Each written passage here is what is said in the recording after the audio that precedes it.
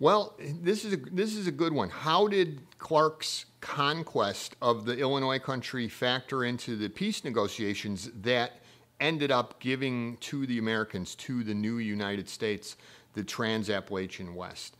And historians differ. Generally, it's a matter of how much credit you give, but it certainly was crucial in that, absent Clark's actions in the West, there would have been very little reason for the British to cede any of this territory.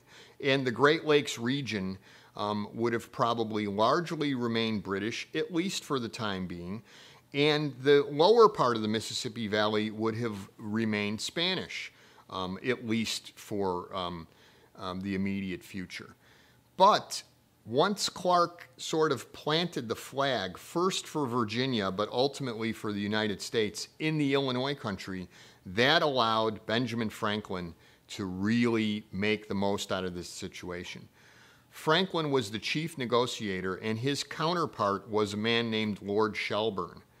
And Shelburne's general position was, we need to get this war over, recognize the independence of the Americans, and get back to doing business. From a British perspective, the war was a disaster in terms of lost trade. And once it became apparent that the British were not going to be able to focus full attention on subduing the rebellion, they now had a world war on their hands. Shelburne wanted to end it, and he wanted to end it in a way that left the Americans in a friendly, disposed manner towards the British. He wanted to bring them back into the fold economically. And he also wanted to create sort of a buffer for the aspirations of the French and the Spanish. He knew there wasn't going to be a lot of British settlers filtering down from what's now Canada, but there was going to be any number of Americans heading from the east to the west. So Franklin was able to use that and say, look, Americans are going to fill this area anyway.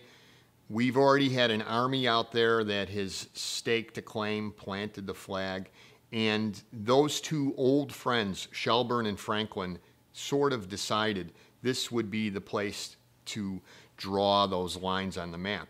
We also need to take into account the idea that diplomacy at that point in time was considered not the final word. This treaty was ending the war for American independence, but nobody felt like this is the final say-so as to who was going to end up with what. 7 Years' War had only ended 20 years earlier, and now the lines were being redrawn, and everyone fully expected they would be redrawn again. So in a sense, this was a provisional settlement, and Clark's actions certainly gave an impetus to Shelburne and Franklin saying, let's make this American territory for now at least.